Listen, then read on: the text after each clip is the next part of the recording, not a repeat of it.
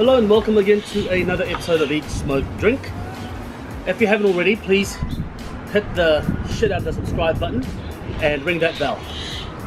Today's a little windy outside, but nothing can keep us away from whiskey. Today I am reviewing the single malt Scotch whiskey, also known as SMOS of Scotland. So SMOS, single malt of Scotland. This is actually started by a rich Indian multi-millionaire billionaire. His passion for whiskey extends years and years, and so he decided, I'm just going to start bottling my own barrels. A dream come true for all whiskey drinkers, I suppose. And today I am reviewing the independently bottled Glenburgie or Glenburgie. Apparently you can pronounce it a couple of different ways. Please let me know if I've gone that wrong and butchered it.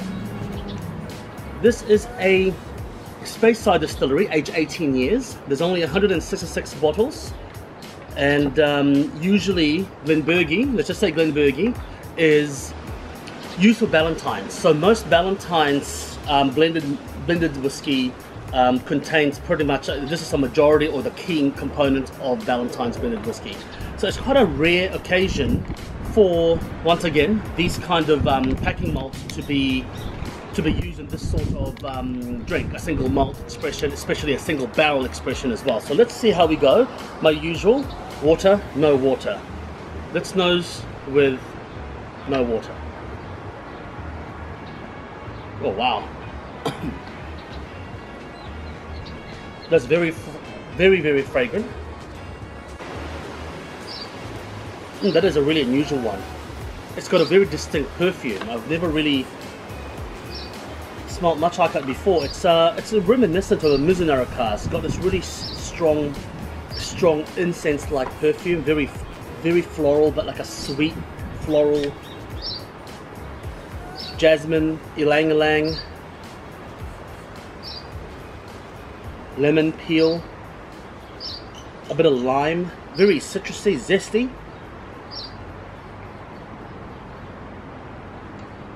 The start of a caramel. Oh, I'm liking the nose so far. A slight herbaceousness towards the end, but not much, just a tad. Slight earthiness.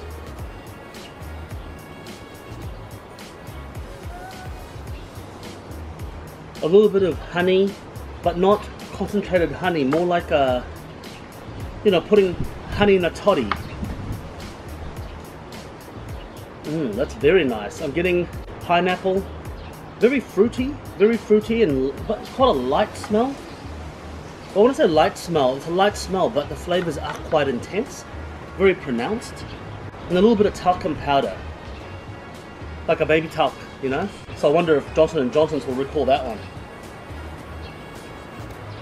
Fantastic.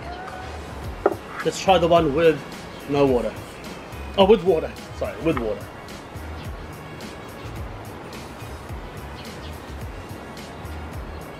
Oh, wow.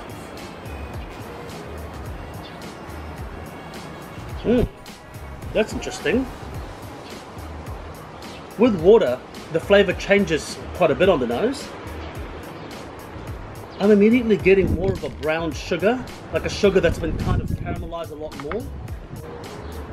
The lemon peel is still there, the citrus is still there, the zestiness is still there. It's quite crisp. The perfume is definitely there. It's a very unique perfume actually. Very nice. But it has a really strange earthiness to it once I put a little bit of water in there.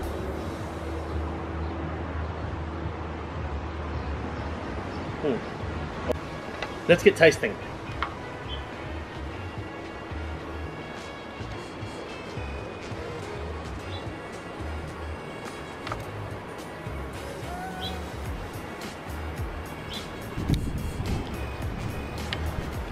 Oh wow.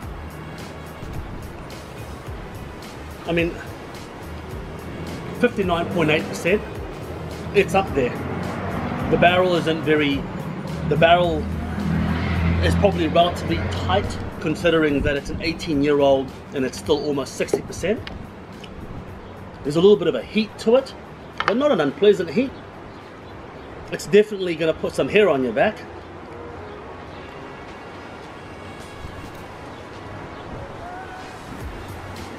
I'm getting passion fruit, pineapple, definitely citrusy.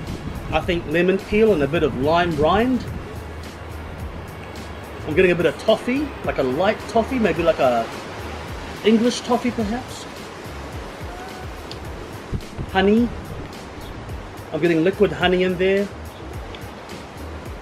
Very slight spice. I'm not sure what that slight spice is coming from or what it is. I can't quite describe it. It's hard, but I'll say the spice and heat could be reminiscent of a candied ginger. A candied ginger. Delicious dram. Very unique. Very different. It's the first time I've ever had it. So it's my experience of opening this bottle today. It's the first time I've ever had this with you. So there you go. I'm not getting so much earthiness, but I'm getting a slight pine resin with it.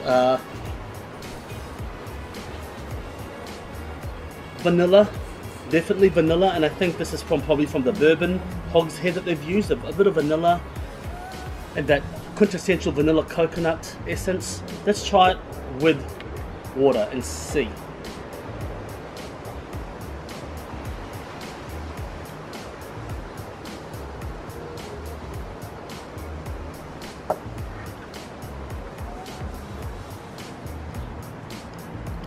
Oh wow. Wow.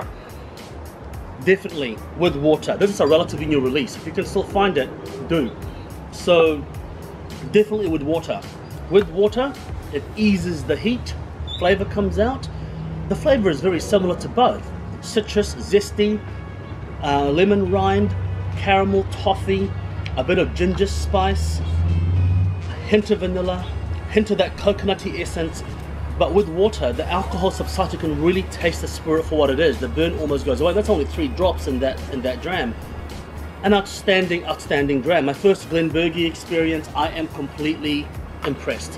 So, look, it's outstanding. I mean, the earthiness with water comes through a little bit more as well. I smelt that as well, but the earthiness comes through.